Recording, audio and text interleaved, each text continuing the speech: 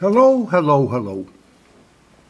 Today is Monday, July 7, 2025. Problem number 234.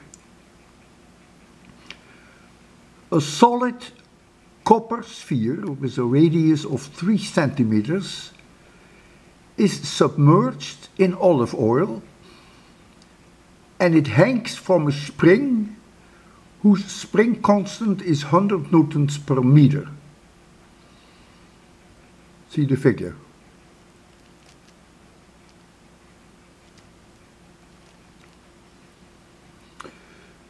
The oil temperature, let's assume room temperature 20 degrees centigrade. First question, what is the natural frequency of the copper object as it goes up and down? Second question, what is the value of Q? We call that the Q factor. Question 3, what is the time it takes to damp the original amplitude by a factor of 20?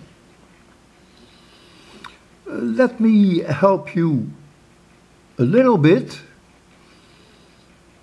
I cover some of this physics in lecture 12 of 801 and some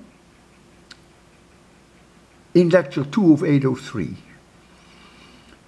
And I even do demonstrations in which I drop spheres in olive oil. All right, I wish you luck.